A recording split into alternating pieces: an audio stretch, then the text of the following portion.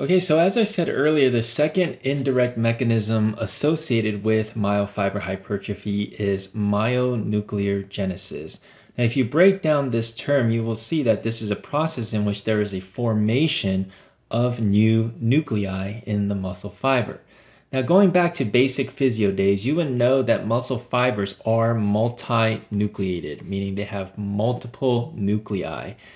And you can see this in this histological image right here. Now, this is a little different than the last images that I've shown you of muscle fiber samples.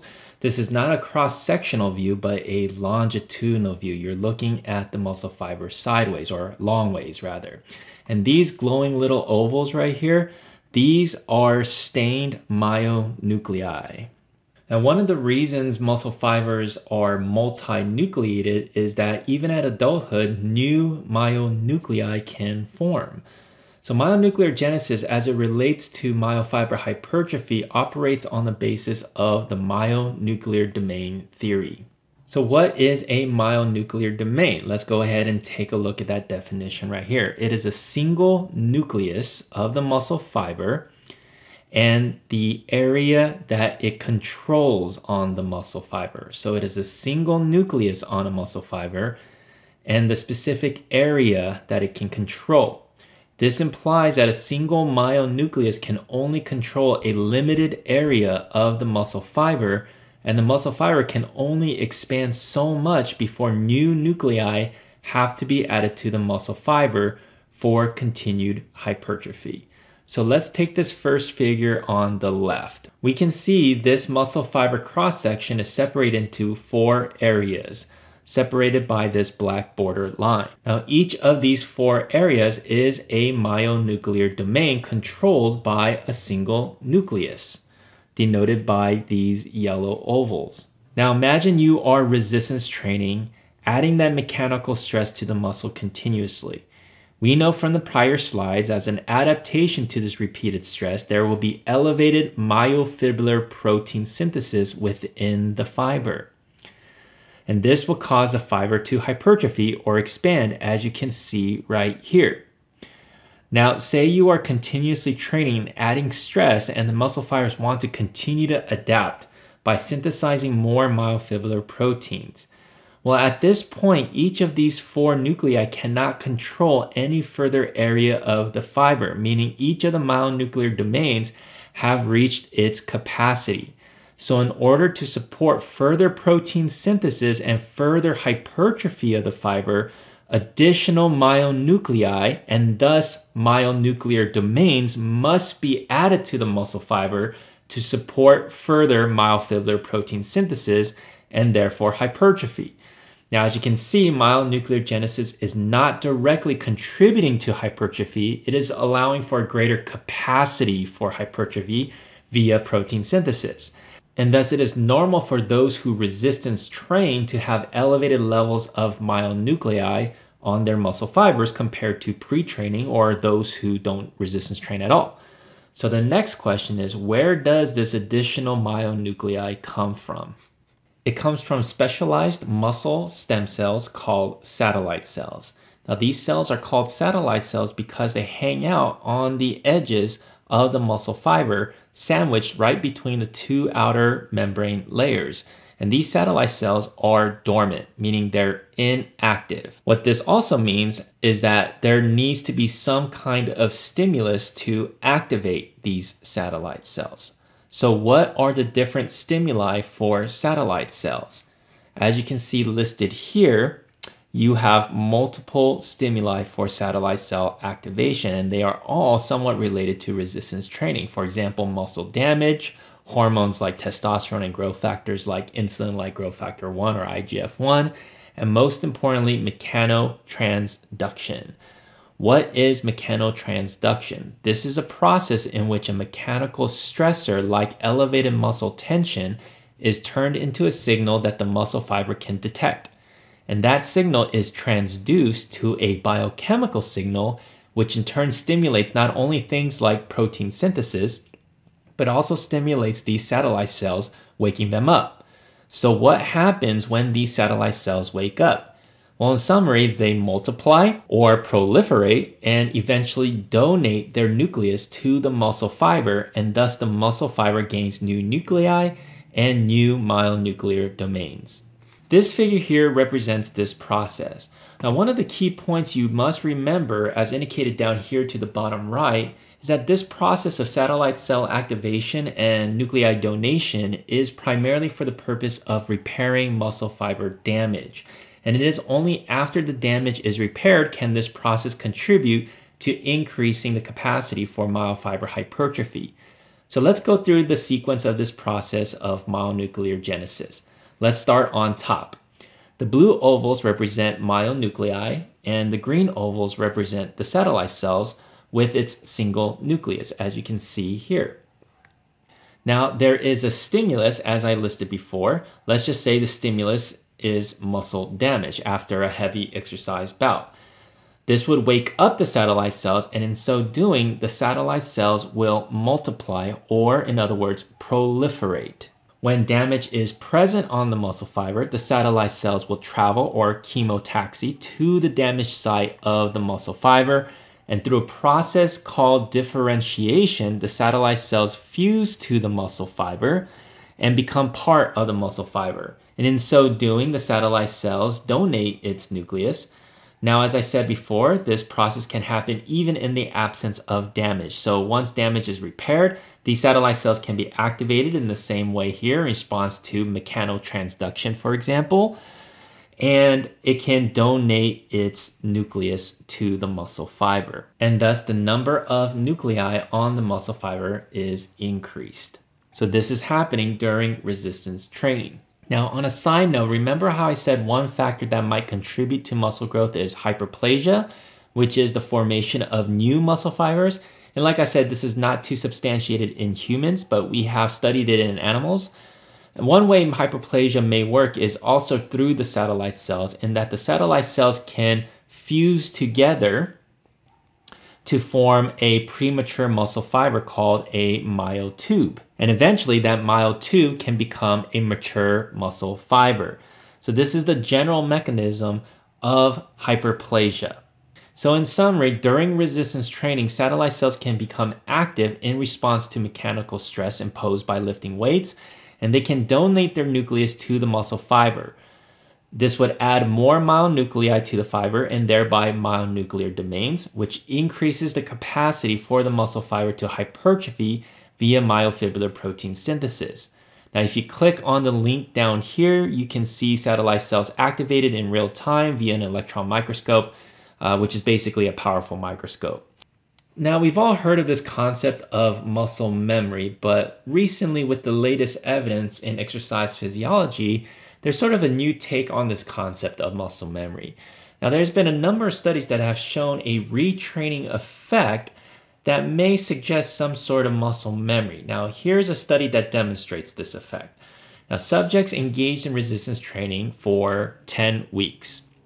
Now, during these 10 weeks, they experience a significant increase in muscle mass and strength, as one would expect, as you can see by this red and yellow line. Then subjects stopped training or detrained for 20 weeks straight, during which time most of the adaptations achieved in the first 10 weeks of training was completely lost.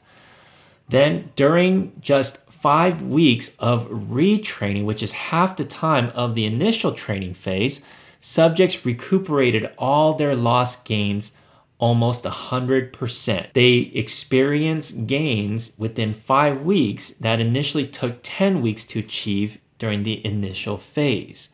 So research evidence shows that the muscle, in response to a period of prior adaptation to training, holds some kind of memory, so to speak, of this prior adaptation, in that even after a period of detraining and deadaptation, the muscle, quote unquote, may remember prior history of adaptation, and the muscle may be primed for readaptation and recuperating lost gains.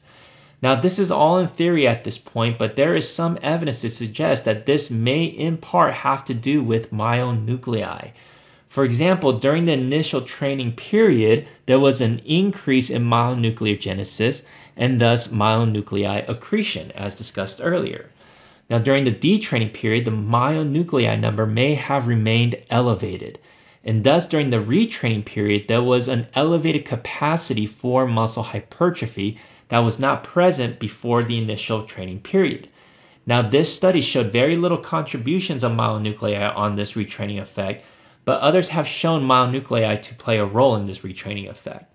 Now, other studies have shown that the muscle cells within its nuclei, more specifically DNA, can undergo changes in response to training. This is referred to as epigenetics, which is a change in gene expression without a change in genotype. Think of it simply as switching on and off genes in response to some kind of external stressor like exercise.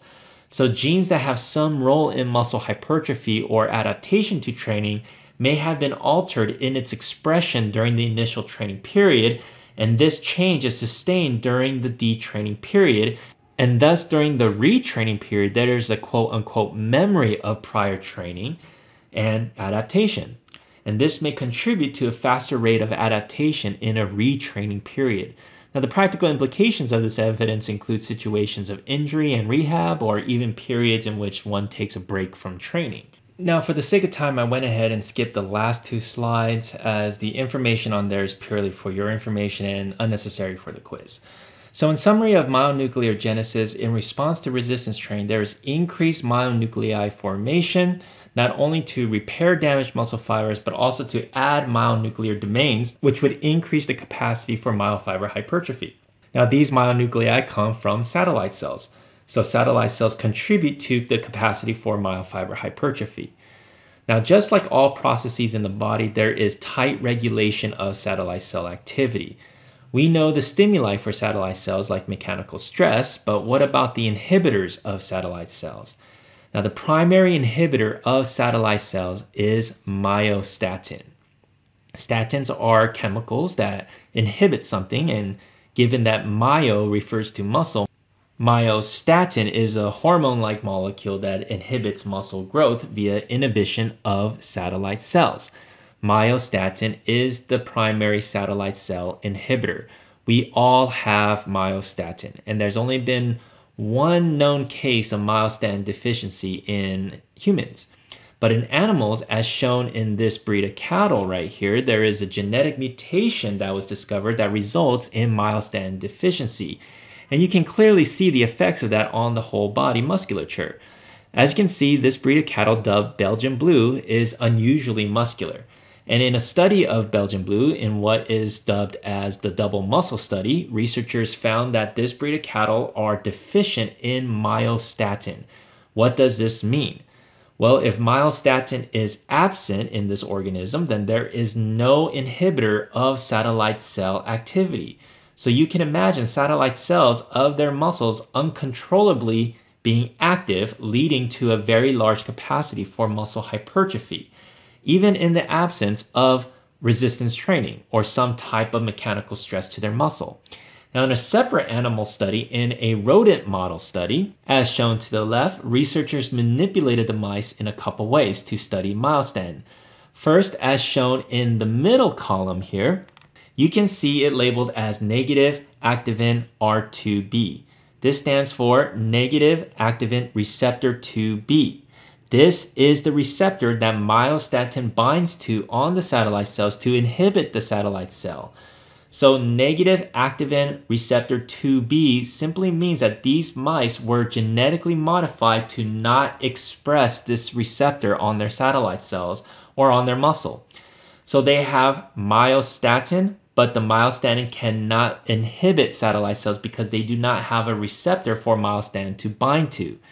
And what is the result of all this? As you can see, this group of mice, the muscle size and mass is clearly greater than the control mice. This is, of course, in the absence of any training stressor or mechanical stressor to the muscle, meaning the muscle growth occurred in these mice simply at rest. Now, in a separate group of mice, a chemical called follistatin was administered. Follistatin is a myostatin blocker in that it blocks myostatin from binding to the activin receptor. And thus, myostatin cannot inhibit satellite cells because follistatin is blocking it from binding to its receptor. And just like the other group of mice here, there is a tremendous level of muscle growth. So what is the importance of these experiments in the human model? Well, there are clear clinical implications as it relates to the treatment of diseases characterized by muscle wasting or degeneration, like muscular dystrophy, cachexia, which is muscle wasting associated with cancer or disease states, sarcopenia, which is muscle wasting associated with aging, and other myopathies, which is just a general term for muscle diseases, which are usually characterized by degeneration of the muscle tissue. So with that said, despite some compelling evidence on myostatin inhibition via chemicals like follistatin, there is currently no FDA-approved drug treatment that is a myostatin inhibitor. There were much concerns with safety as well as potential abuse, so these myostatin inhibiting drugs did not pass all stages of clinical trials, precluding FDA approval. Now, regardless, of course, you will have shady supplement companies like such put out products that claim to be myostatin inhibitors. There is no myostatin inhibitor currently on the market. If it was, it would not be sold as a dietary supplement or being sold at your local supplement shop. It would be manufactured and sold as an FDA-approved pharmaceutical drug. So please be smart if at any time you are introduced to something claimed to be a myostatin inhibitor. Just wanted to put that out there. Okay, so far we've covered the neural adaptations to resistance training as well as the muscular adaptations, and you can see they both contribute to the overarching adaptation of neuromuscular strength development. So let's talk about the time courses for each of these adaptations, the neural and the muscular adaptations. So to lay the foundation for this discussion, think back to when you first started to lift weights or your first set of push-ups or pull-ups. Now, my first time really getting into resistance training was my freshman year of high school. I was on the football team, and as part of the off-season training, we all had to lift weights. I remember getting onto that bench press, over ambitiously putting on 45s on each side, and I just remember the bar just slamming right into my chest as soon as I unracked it. So I took the weights off, and I remember I had to just start with only the bar. The bar was heavy to me, and the movement was so slow and so uncontrolled. But after a couple weeks of benching the bar, I remember putting a quarter on each side, then 35s, and eventually 45s in only just a matter of several weeks. In other words, I saw a pretty sharp increase in strength in just the first 3 weeks of benching. Now, when I think about that time, this increase in strength did not really accompany any changes in my muscle size and mass, meaning I did not experience any observable changes in muscle size and mass with this initial strength development. So how do we explain this? So in response to a new resistance exercise stressor, the initial improvements in strength is mainly attributed to neural adaptations and some minor contributions from muscular adaptations. Now, this doesn't mean muscular adaptations are not occurring in this initial phase. There is indeed increased myofibrillar protein synthesis and myofiber hypertrophy happening, but it is not pronounced enough to have a large contribution to strength development, at least initially. It is also not pronounced enough to manifest in observable changes in muscle tissue size and mass. Remember, we are talking about molecular and cellular level changes that influence changes at the tissue level. There needs to be sufficient changes at the molecular and cellular level to actually be able to see or observe changes at the tissue level. It's like adding a grain of sand to a container of sand. Yes, technically the container of sand has increased in mass, but is it observable? No, it's not. So observable muscle growth takes time because the increased protein synthesis and myofiber hypertrophy resulting from that is just too small initially to be observable at the whole tissue level. So major contributions of muscular adaptations to strength development is a bit delayed compared to neural adaptations. This is typically when you start to experience observable changes in muscle tissue size and mass. So again, initially, neural adaptations contribute primarily to the strength development, and towards the latter portions of the resistance training program, muscle hypertrophy or muscular adaptations become a major contributor to the strength development. So to put some estimated values to all this, say within 8 weeks of unaccustomed resistance training, during the first 2 weeks, 90% of the strength gains are attributable to neural adaptations, with just a small contribution from muscular adaptations, i.e. myofibrillar protein synthesis and the resulting myofiber hypertrophy.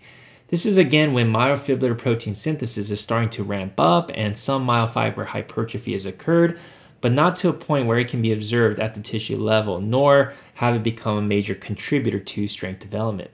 So as you develop strength and become adapted to the resistance training program, the rate of neural adaptations decrease, and around 4 weeks, muscle hypertrophy has reached a significant degree in which it is contributing largely to strength gains. And this is the point where you may start to experience observable changes in muscle size and mass. Again, just because you don't see changes in your muscle size and mass doesn't mean myofibrillar protein synthesis and myofiber hypertrophy is not occurring. So do not think that muscular adaptations don't contribute to strength development in the initial phases of resistance training. It does, but not as much as neural adaptations. Now, as you can see towards the tail end of the training period, the rate of neural and muscular adaptations start to level off. Remember what we said in the beginning of this lecture series. As you adapt to the mechanical stressor, the stressor becomes less stressful over time, and thus the stimulus for adaptation diminishes. So this plateau in neural and muscular adaptations, and thus the plateau in strength development, simply indicates that there is no longer sufficient mechanical stress to elicit further adaptation because your neuromuscular system has sufficiently adapted to the resistance training stressor. So what does this imply? There is a need for some type of change in your program to provide a new stressor to stimulate further adaptation. More on this towards the end of this lecture series. Okay, so for some basic recap questions, which two factors contribute to strength development? We have neural adaptations and we have muscular or skeletal muscle adaptations. What are the neural adaptations contributing to strength improvement? We have positive changes in motor unit recruitment, more specifically, motor unit recruitment efficiency. We have increased firing rate or frequency, and we also have increased synchronization of motor unit activation. How does muscle or myofiber hypertrophy occur? Well, the muscle fibers expand or hypertrophy during resistance training due to increased rate of myofibrillar protein synthesis. In so doing, because you are putting more stuff inside the muscle fiber is going to expand or hypertrophy. And over time, when there are significant amounts of hypertrophy, the muscle tissue mass will increase. Now, the second mechanism underpinning muscle fiber hypertrophy is myonucleogenesis. This is not a direct contributor to hypertrophy. It only increases the capacity for muscle fibers to hypertrophy. And it does that through the formation of new myonuclei. This leads into the next question. What role do satellite cells play in hypertrophy? It is what donates the nuclei to the muscle fiber, increasing the myonuclei number of the muscle fiber, increasing the myonuclear domain number. Strength gain during the first 2 to 4 weeks of resistance training is primarily due to neural adaptations. Again, this doesn't mean muscular adaptations is not happening. It's just that the muscular adaptations, i.e. myofibrillar protein synthesis and hypertrophy, is not sufficient enough to be a primary contributor to strength development. Only through time, when there is significant amounts of muscular adaptations, which usually manifests in observable changes in muscle tissue mass, this is when it becomes a significant contributor to strength development. So kind of switching gears here, I want to discuss neuromuscular strength in a bit more detail, in that strength is a more generalized term to describe the general functional capacity of the neuromuscular system in the context of movement. But strength can be expressed in multiple ways, and we can see this clearly in the athletic population. What I mean by this is that strength is not just simply how much weight you can lift in a particular exercise, although that's a very simplistic way to look at strength. Rather, strength can be expressed in several general ways, which we call strength attributes. We know there are athletes that are explosive and fast, like a sprinter or a running back. We also have athletes who may not be explosive or fast, but can produce tons of force, such as a powerlifter or a strongman competitor. We also have athletes who may not have super high force producing capacity, but they can produce elevated muscular forces continuously for an extended period of time, such as competitive rowers or cyclists. So all these athletes have comparatively high levels of neuromuscular strength, but the strength is expressed in different ways, meaning each of these athletes have different strength attributes.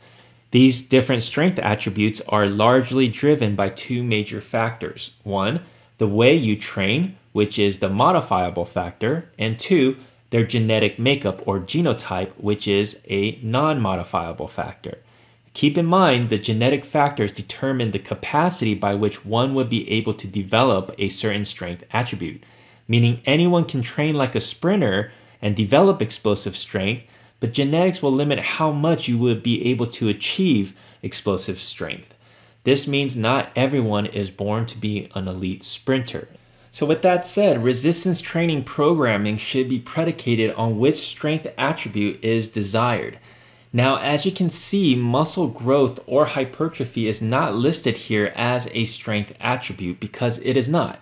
Muscle hypertrophy, more specifically the myofibrillar protein synthesis contributing to it, is an adaptation that simply contributes to strength development. That means you could achieve hypertrophy with programs tailored towards any one of these strength attributes. We see this with those athletes mentioned earlier that represent each of these strength attributes. All of them achieve some elevated level of muscle growth despite having such distinct resistance training programs and despite having distinct strength attributes. Why? Because increased myofibrillar protein synthesis and thus myofiber hypertrophy and in time muscle growth is simply a response to mechanical stress, which can be afforded through so many different types of resistance training programs. Programs tailored to developing specific max strength, programs tailored specifically to developing power or explosive strength, and programs tailored towards developing endurance strength all provide mechanical stress to the muscle. So with that, strength development is not independent of muscle growth, which a lot of people think is the case. Many people ask me, how do I train just to achieve muscle growth and not strength? And that to me is nonsensical because it implies both are mutually independent processes where in fact, as we know by now, muscle hypertrophy as underpinned by increased myofibrillar protein synthesis is what partly contributes to strength development. Now the question is, does the amount of muscular adaptations or hypertrophy dictate which strength attribute you would achieve? So say we have two athletes of equal muscle mass. One is an Olympic lifter and the other is a power lifter. Now, despite having equal muscle mass, we know that these two athletes have very different strength attributes because they train differently in a goal-specific manner. The Olympic lifter would express explosive strength because his training is tailored towards that specific strength attribute, while the power lifter expresses more max-specific strength because this athlete's training is tailored towards that particular strength attribute. So what type of adaptations to these goal-specific training programs drive the development of a specific strength attribute? Well, it's not muscular adaptations. These two athletes have the same muscle mass. It is the neural adaptations that drive the development of specific strength attributes with specific training programs. Meaning, depending on the way you train, the nervous system can adapt in a way to elicit a specific strength attribute. So as you can see, the way you resistance train can dictate the way strength development is expressed. This means resistance training programs must be modified according to the desired strength attribute. How does one go about doing that? Well, years of exercise science research has shown that manipulation of what we call modifiable or acute training variables can influence the type of strength characteristic one would achieve. Now, the modifiable or acute training variables shown to exert some impact on strength development is as follows: type of exercise, order of exercise, number of sets and reps together making up volume, rest period, and intensity or load. An assignment of these training variables should be based on the specific strength goal. Now, after years of ongoing research, general guidelines have been formulated based on the evidence that is available. And so over the years, we have these textbook guidelines for resistance training programming based on specific goals. Now, keep in mind, however, this is a general guideline and should be used simply as a starting point. It is really important to continue modifying the program according to objective and subjective feedback as you train. So you can see the three strength attributes here. On top, this is maximum specific strength. Below that, we have power or explosive strength. And at the very bottom, we have endurance strength. And you can see the general resistance training program guidelines are very distinct across each of the strength attributes. We also see hypertrophy here, and like I said, it is not a strength attribute, and that hypertrophy is not independent of strength development. I also said that hypertrophy can be achieved with programs that are tailored towards any one of these strength attributes. However, these numbers here for intensity and volume, specifically sets and reps, are again just a guideline to suggest that you can perhaps optimize hypertrophy within these ranges for each training variable. However, these types of guidelines sort of give off a false perception that hypertrophy can only be achieved within the specific intensity range. Again, that is not the case. Hypertrophy is a response to repeated mechanical stress, which can be achieved through, for example, really heavy training to really light training, and the evidence in the research does demonstrate this. So let's take a look at this figure on the left. As shown in the table in the prior slide, muscle hypertrophy has traditionally been limited to a relatively small intensity range of 67 to 85% of 1 RM, which equates roughly to 8 to 12 reps max per set. However, recent research provides a fresh perspective on this, as I mentioned earlier, and this is represented by the figure down here. Now, we see in research that muscle hypertrophy may be achieved with intensities as low as 30% 1 RM versus higher intensities of equal volume load. Volume load equals load times total reps. So when you go with lighter intensities, there needs to be an increase in volume or total reps to achieve similar adaptations in terms of muscle hypertrophy as a higher intensity with lower volume. So think of this traditional range of 67 to 85% as sort of a sweet spot, but you do not need to be limited to this range to achieve muscle hypertrophy. You also have to keep in mind that people in the context of hypertrophy respond differently to different intensities. Some people see better gains with lower intensities and higher volume versus others who see maximal gains with really high intensities and lower volume. This is why these numbers are just guidelines and why modifications according to individual feedback is really important. It's not one intensity fits all kind of a situation when it comes to muscle growth. Again, this is irrespective of strength attribute development. This is simply in the context of muscle growth. Really, all you need is sufficient mechanical stress and modifications to progressively increase intensity or some characteristic of the training program so that you can continuously adapt. And just for some bottom line points here, muscle hypertrophy and strength are not mutually exclusive, as I emphasized earlier. Meaning you can't just train for muscle hypertrophy. Muscle hypertrophy, more specifically, the elevated myofibrillar protein synthesis, is an adaptation to resistance training that contributes to the overarching adaptation of strength development. Now, I also decided to outline some key points for muscle growth, and this is evidence-based key points. So number one, low and high rep schemes are similarly effective for building muscle growth. So it really just depends on what works for you. So paying attention to individual feedback and progression is very, very important. Like I said, some people respond favorably in terms of muscle growth to higher intensities, and some to moderate intensities, and some to lower intensities. And some people just respond similarly across the entire spectrum of intensities. Second, loads should be moved with maximal effort as fast as possible concentrically, especially lighter loads. Why? Recruitment of type 2 muscle fibers with maximum effort lifts. It's not just the weight that you're lifting that dictates the recruitment of type 2 muscle fibers. It is how you lift that weight. So if you're doing lighter loads and you're just lifting with sub-maximal effort, you may not be recruiting those type 2 muscle fibers, which have the greatest capacity for hypertrophy. So to make sure, especially with lighter loads, that you are effectively recruiting these type 2 muscle fibers, you want to give maximum effort. Lift it as fast as possible. So these fibers, again, have a greater capacity for hypertrophy than your type 1s. Third, for eccentric contractions, and we'll go over this in a couple slides here, force and muscular tension or mechanical stress is not maximized by simply moving a weight voluntarily slow eccentrically. This is a misconception that many people have. A lot of people do slow negatives and very slow repetitions, for example. Force, tension, and thus mechanical stress is maximized during an eccentric contraction. When contracting maximally against a load, you cannot move concentrically. We'll discuss this a little bit in the next few slides here. 4, training to failure. Reps to failure for each set is unnecessary. Why?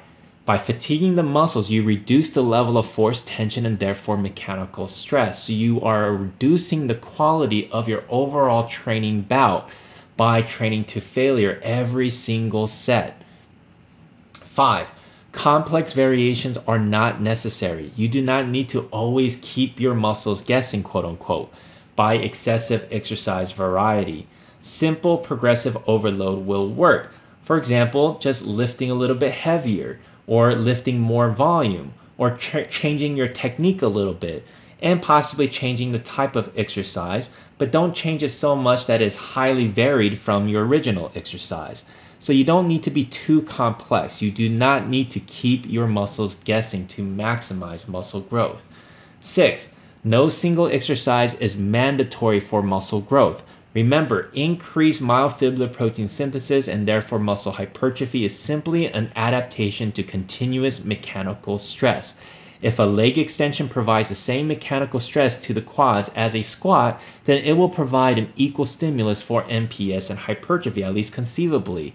So there really is no best exercise for muscle hypertrophy. It is whatever can provide a sufficient mechanical stress to the muscle of interest, to the target muscle. Now this slide is on eccentric overloading, which we went over in our first lecture series, so I won't spend too much time on this, but just to reiterate the main points. Eccentric overloading is not simply moving the weights in the eccentric action intentionally slow.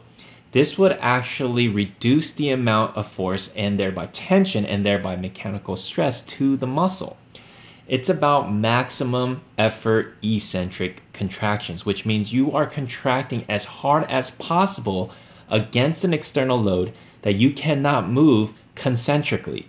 So this means using techniques like cheat reps, or having a partner help you with the concentric portion of the lift, or using unilateral exercises. For example, if you want to do eccentric overloading on the leg press, use bilateral, both legs, for the concentric portion, and use unilateral or one leg during the eccentric portion. Eccentric overloading can be a great tool for you to use to maximize neuromuscular adaptations due to the relatively high amounts of mechanical tension and thereby stress it can provide. So this is according to the force velocity curve, which again we went over in the first lecture series. Now, as a final topic of discussion in this lecture series, I want to talk about the concept of progressive overload, which is an important training principle to understand if you want to overcome training plateaus. Now, progressive overload is based on the general adaptation syndrome, which describes the stages an organism, like us, undergo in response to an external stress and repeated stress. So let's adapt the general adaptation syndrome to neuromuscular responses to resistance training. First, we have the alarm phase. In this phase, the overload stressor is imposed on the neuromuscular system. This can be represented by an unaccustomed bout of resistance exercise. This is what the term overload implies, meaning your neuromuscular system is unfamiliar with this stressor. That's why it is a stress. And we said the specific stress in relation to resistance training and adaptation to it is mechanical stress. So this induces a temporary or immediate decline in neuromuscular function or strength. And this is referred to as shock. This can be characterized by a temporary decrease in strength and perhaps soreness. Typically, this is the time when the muscles undergo damage as well. After the shock is resolved, the neuromuscular system returns to baseline levels. And this return to baseline is called compensation, which is part of the adaptation phase of the general adaptation syndrome. Now, once the adaptations exceed baseline, this is when one would experience strength development. This is referred to as supercompensation. Supercompensation is a general term to describe net gains. So strength supercompensation really just means strength gains. And so strength supercompensation during this adaptation phase is underpinned by those neural and muscular adaptations we talked about in this lecture series. Now, eventually, we would enter a plateau phase in which supercompensation stops. What does this represent? This point of plateau simply means you have sufficiently adapted to the initial overload stress. And in so doing, that initial overload stress is no longer an overload stress to your neuromuscular system, meaning the neuromuscular system has adequately adapted to the mechanical stress, and thus at this point, the mechanical stress has diminished to a level in which there is no longer a stimulus for further adaptation. So what should you do to overcome the plateau? Just think simply. From a conceptual standpoint, you need to introduce a new mechanical stress by changing something about your training program. You can do this simply by increasing intensity, volume, or both. Or like I said earlier, you can add some variation to the exercises you have been doing to add some type of challenge. This is where manipulation of the modifiable acute training variables would be appropriate. So if I ask the question, when should progressive overload be implemented? It is when supercompensation ceases. Now, another question I might ask is, during which part of the general adaptation syndrome would neural and muscular adaptations take place, resulting in net strength gains? This would be supercompensation. Supercompensation is synonymous with adaptation. So in principle, in order to achieve neuromuscular adaptations, you must give your body a reason to change, meaning you need to give a stimulus for adaptation, which in this case is mechanical stress. So over repeated bouts of the initial mechanical stressor, the stimulus for adaptation will diminish as you adapt to it.